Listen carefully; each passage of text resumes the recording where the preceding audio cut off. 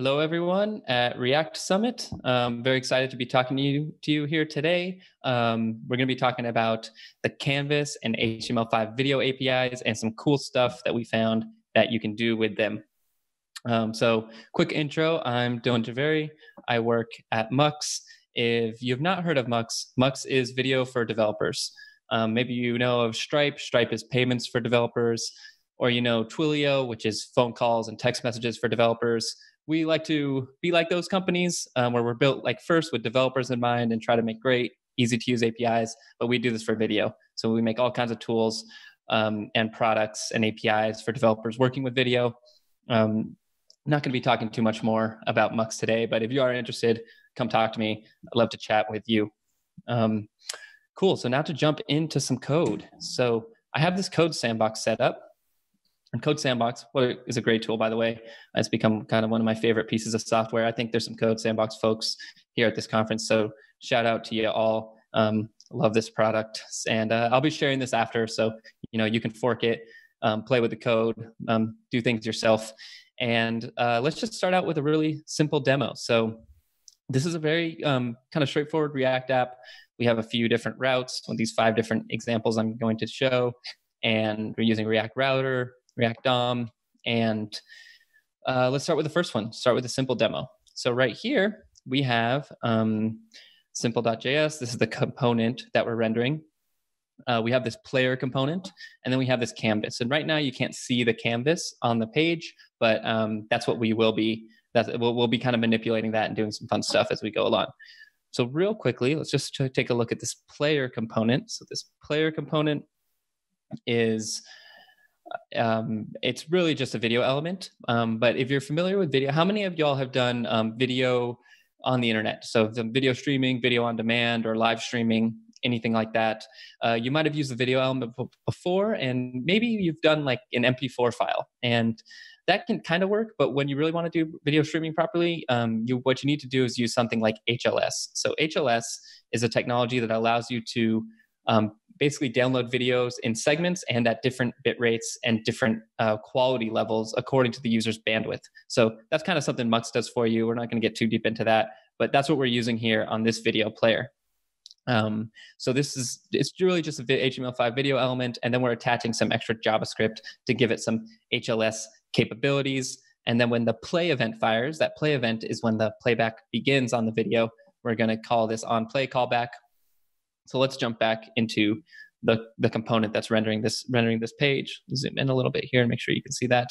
So right here we have the player, onPlay callback, and when that fires, see what happens. What we see is this video is playing in the video element, and then it's being duplicated on this canvas element right below.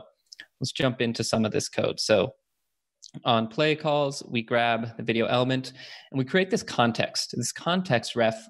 What this is it's sort of a handle onto the canvas element, and then we can call functions on that context that allows us to manipulate that canvas element, change how it's displayed, and that's kind of our hook into manipulating the actual canvas itself.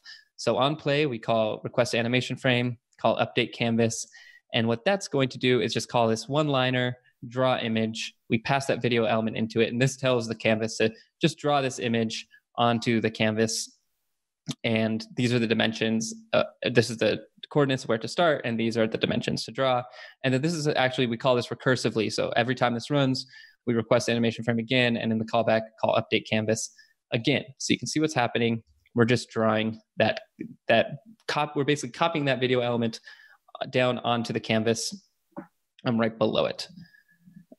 So that's how that works. Quick showing what we did there. Video element, copy each frame, draw them onto the canvas. Pretty simple, right? So now let's jump into take this one step further. So let's go to this filter example. So what the filter does, click play. Okay, same kind of thing, but you can see something else is going on here. What we're doing is it's the same kind of callback, update canvas. And what we do is we draw that image onto the canvas, we extract the image data off the canvas, and now we have like raw image data that we can actually manipulate and work with. And we're going to iterate through that image data. And we're going to mess with the color values. We're going to we can average out, if we average out the red, green, and blue values, that's going to give us this grayscale effect. So we're actually just like manipulating the image frame by frame from the video at a time, and then putting it back onto the canvas, redrawing it onto the canvas. And you can see it has that effect. And you can see this canvas is always staying synced with the frame of video that the video element is rendering. Okay, pretty cool, right? So let's look at the steps that we did there, where we took this kind of a little bit further. So instead of just drawing each frame onto the canvas, after we do that, we're extracting the frame, manipulating the colors onto a grayscale, and then redrawing it back onto the canvas.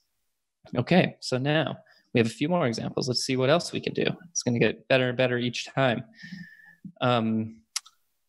Layla, this is my coworker Phil's dog.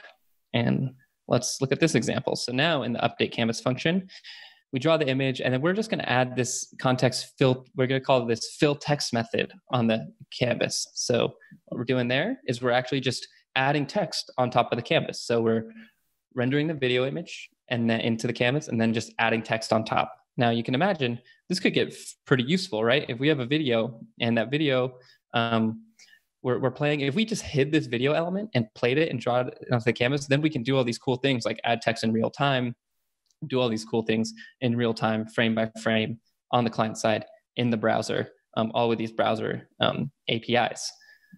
So that's where we're adding a name. Let's see what else we can do. Okay, so now let's get into this one. This is called classify.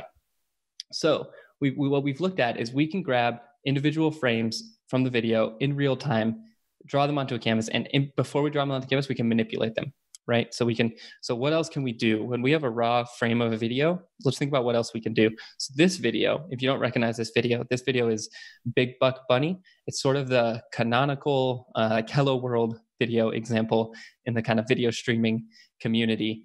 I've watched this video way too many times, and it kind of makes a good example. So I'm going to use this for the purposes of this classify demo. And let's just push play here. And if you see what's happening is every frame of the video, we're running some like machine learning object detection functionality on each image frame. And you can see and then we're drawing the rectangle after we've detected the object onto the frame. And right now it thinks this is a person. We go a little further. Now it thinks it's a bird. So we're actually like detecting frame by frame what's going on with the objects in this video. So let's take a look at the code. We draw the image onto the context. We extract the image data. And this is the same image data where we were manipulating the colors.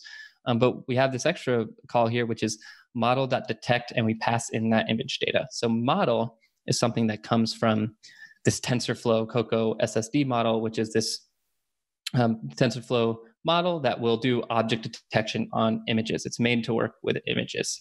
And when we pass in this image data that we've extracted from the canvas, it's going to run the object detection and send us back an array of predictions, that they call it. Okay. So now once we have an array of predictions, we can pass those into this outline stuff function. That's going to map those predictions. It has the XY coordinates, the width and the height of this bounding box. And then we can actually just draw those boxes with the labels directly on to that canvas element that we're already using to render the video. So you can see it thinks it's a bird. It still thinks it's a bird. And dog, we thought it was a dog there for a second. Here it thinks that is a sports ball. So, it's not the most accurate object detection for this animated content. Now it's a sheep. It kind of looks like a sheep. But we're actually able to do some pretty cool stuff. And remember, this is happening in real time. So we don't even necessarily, a lot of times when you're doing image detection on a video, you would do that out of band on a server, kind of once the video is kind of finalized. But imagine this was a live stream, right? If we're dealing with a live stream of video, we'd be able to actually run this on the client and actually detect objects in real time. And the sky's the limit there, and we can do all kinds of things with the detection that we're doing. Let's look at one more example of the classification. Let's pull up Layla, Phil's dog again, and you can see here TensorFlow For a real live video, it's sees that that's a dog. It's actually pretty good at detecting real life things, animated things, animated giant bunnies, maybe not so much, but a dog it can get. So that is to really quickly review what we did there. So the kind of key kind of part to pay attention is that once we get images into a canvas, we can actually extract that raw image data. And then this red circle where we're doing live object detection, replace that with anything, right? Manipulate the colors, add text overlays, and then we can redraw those back onto the canvas and with all the canvas APIs that are available. So that's what we did there. Now let's take a quick look at some real world use cases of this. We at Mux, we actually use this on our marketing website recently. So we recently kind of did a design refresh on our marketing website, and we have this API demo in this top hero section, and you can see what's going on here. These previously on our marketing site before this iteration, we had a similar sort of API demo, but it was all one video. So you can imagine if all of this here was just one video with this device and the browser popping out, that worked pretty well. But we kind of wanted to make it better this time. What we were thinking is that you'll notice that as I'm hovering over this, that's popping out. If I hover over the browser pops out. I can copy text here. I can interact with it.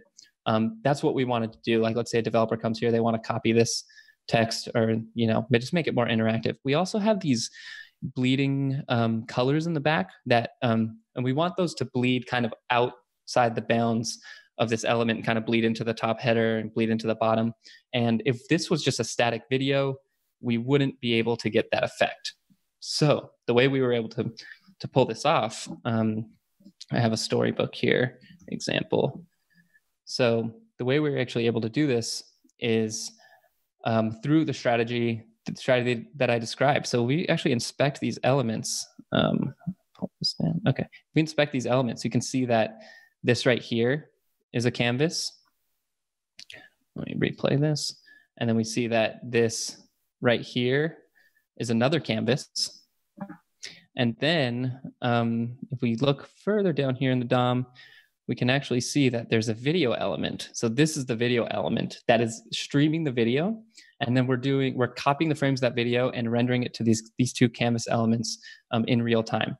So the benefits of that strategy, alternatively, we could kind of pull out the same design and have this browser be one video element and this device be another video element. And that would work okay, except the downside of that is, number one, we're like double streaming the same video, which is going to double the bandwidth, more bandwidth for the user, more video data being downloaded. Seems unnecessary and repetitive.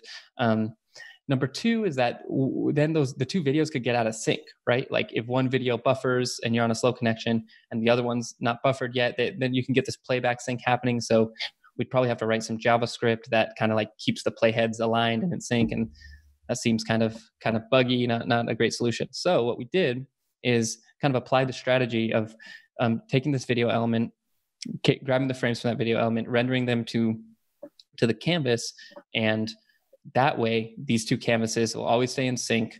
We're only downloading the video once.